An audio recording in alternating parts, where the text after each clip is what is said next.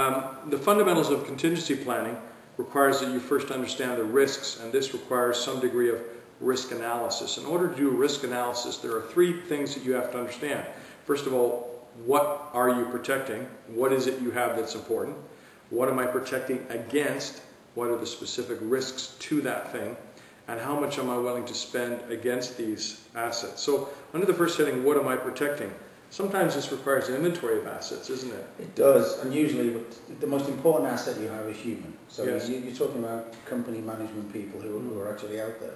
And this is why carrying out a threat risk vulnerability assessment before anyone leaves from the head office on the ground, you send out professionals who know what they're doing, and they carry out a complete analysis of everything to do with security and risk. Bring that back, and that gives the company the opportunity to be able to develop their own contingency. So you could identify someone like this individual geologist.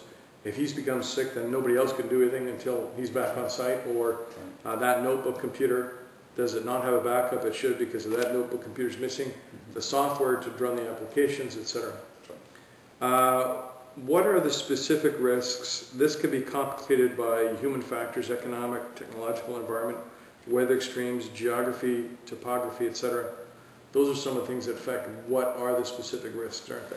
They are. I mean, it's not just terrorists, it's not guerrillas and indigenous forces. I mean, it could really be anything. You need to look at all those issues, and all those issues are decided with a client before someone goes on and carries out a threat risk vulnerability assessment.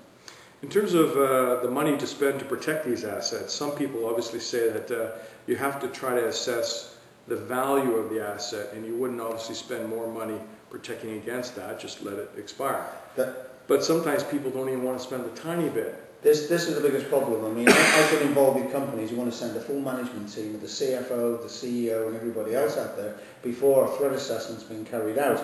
Well, that is the most stupid thing to do, simply because you can't afford to lose all those people. Okay. So what we advise our companies we work for is to send out a couple of individuals who are security consultants to go and assess all the risks, so that before this management team deploys to wherever they're deploying, all the risks have been identified, there's a report, there's a contingency plan being written.